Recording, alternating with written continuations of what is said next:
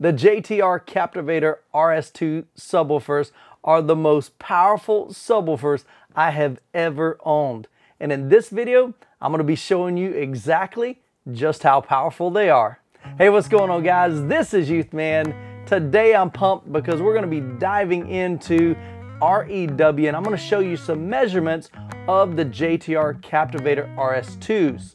Now, I've owned the JTR Captivator RS2s for about, I guess, 6 months now, and every time I watch a movie, man, or play a video game or listen to music, man, I'm just incredibly impressed with their performance. Now, if you're not familiar with the JTR Captivator RS2, the subwoofer has dual 18s in a sealed enclosure powered by a 4,000 watt continuous amplifier.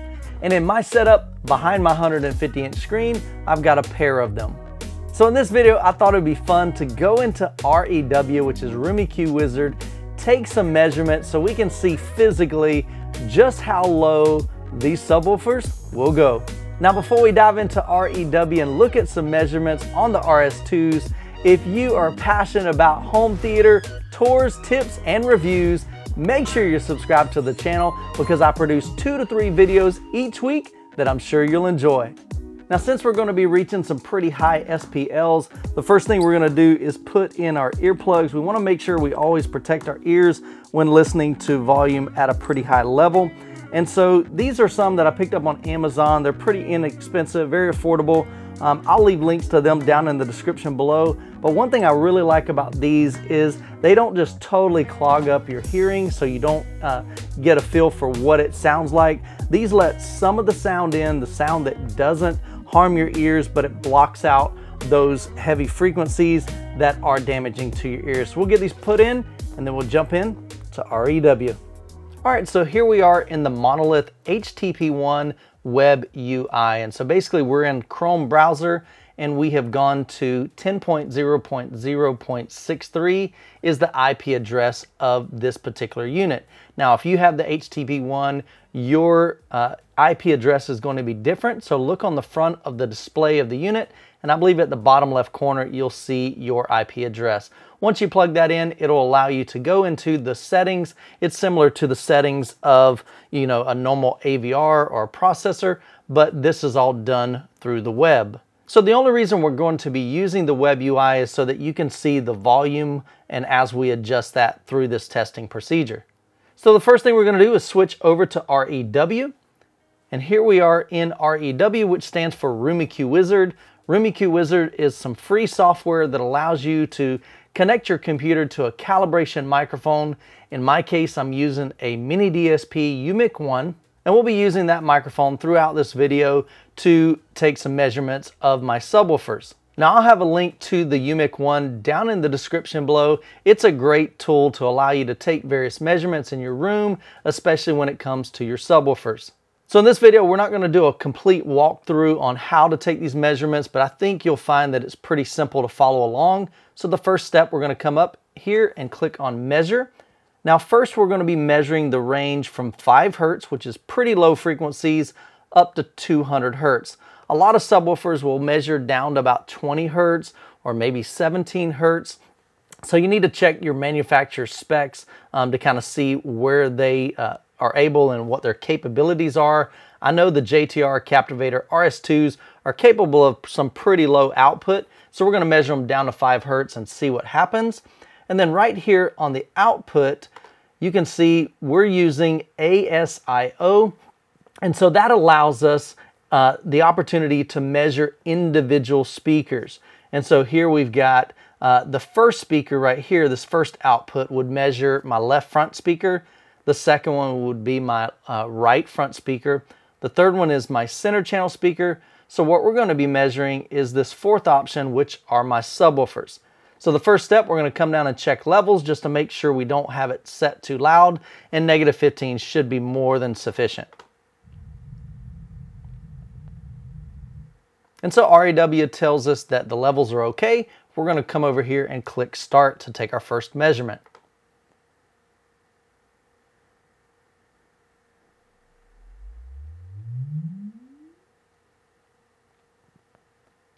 Okay, so here we have our first measurement, and basically if you're not real familiar with REW, I'll just give you a brief overview. Down here on this bottom line, this is going to be the frequency that it's measuring. So here we told it to measure from 5 Hertz all the way up to 200 Hertz, and it did measure to 200 Hertz. I'm only showing up to 80 Hertz. If you wanted to show the full 200 Hertz, you could click on limits, change that right to 200 Hertz or whatever you're wanting to see on your graph. In our case, typically when you're using subwoofers, you're going to cross them over at 60 Hertz or maybe 70 Hertz, even 80 Hertz. And so really, I'm just kind of looking at 80 Hertz down to 5 Hertz. And so basically what we're looking at is this is what they call a pretty flat frequency response. So if you were to imagine a straight line going right here, you know, it only comes up just a little bit, bumps up a little bit, goes down a little bit, but it's pretty consistent and it stays along this line. Then you'll notice right here it kind of goes up and then it comes way down and then it comes back up. My understanding is things like Dirac and Odyssey, they're only able to calibrate down so far and EQ so far. So here is 20 Hertz and here is 10 Hertz, and you can kind of see somewhere in between there, maybe like 15 Hertz, 14 Hertz. That's when we begin to see this deviation. So more than likely, this is a result of Dirac not being able to, to pull these frequencies down and try to make this as flat of a frequency response as possible. But as you can see, this is pretty flat. If we were to take this line right here and to come pretty much straight over, if I click here, this is at 8.45 Hertz, and it's basically at the same level, 82 dB, as the rest of these. And actually, we can come down even further. So if I were to do this line and click here, it's actually 8 Hertz. Yeah, so that's where we would want to be. So basically, you can see it doesn't start dipping downward until about 8 Hertz. So this subwoofer is pretty flat down to 8 Hertz. So now what we're going to do is we're going to increase the volume. Typically, I'll increase it by 3 decibels, but just for the sake of this video to kind of speed it up, I'm going to increase it 5 decibels. And we're going to take another measurement.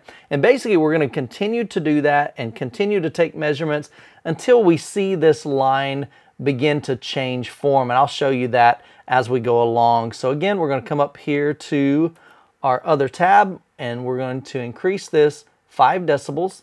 And again, I recommend doing 3 decibels at a time, but for this video, I'm going to go ahead and go 5. Click measure, and we're going to go through these pretty quick.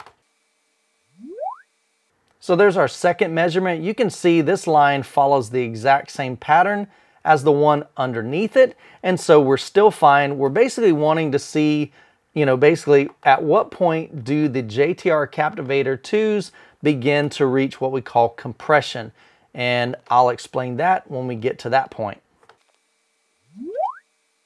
So once again, pretty much this entire line increased by 5 decibels, so we're good again. So we're going to continue to move up in volume. So now we're at 0 dB. Take another measurement. Everything still looks good. Increase another 5 dB. Take another measurement. Okay, my door is starting to shake during those really, really low frequencies. Everything still looks good. We have not reached compression yet. So we're going to increase the volume again and go up to 10 dB on the HTP1. All right, everything still looks good. So we're going to continue on. Now, one thing you can see is when we click measure right here, you want to kind of keep an eye on this. This will kind of tell you when you're starting to run out of headroom and basically you're getting kind of, close to maxing out. I believe it's the microphone that's maxing out. You're about to run out of headroom on that. And so we're getting kind of close to that, but we still have some room. So we're going to take another measurement.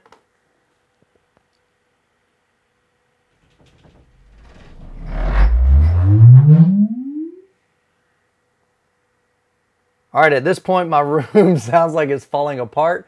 I do still have my earplugs in, but I can see my screen shake. My door is vibrating, just crazy, and pretty much my entire cabinet is shaking. But as we see the graph here, each one of these are pretty much symmetrical. I mean, they're following the same exact pattern. So we still have not reached compression. So we're going to flip back over here.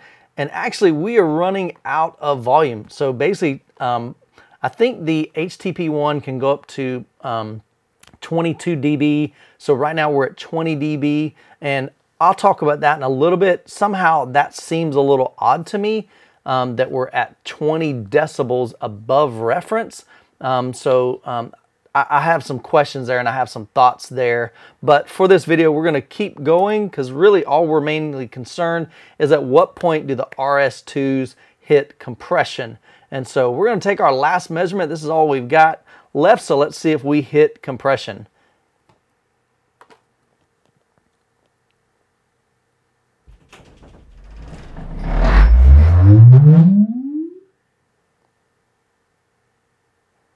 All right, guys, this is absolutely blowing my mind.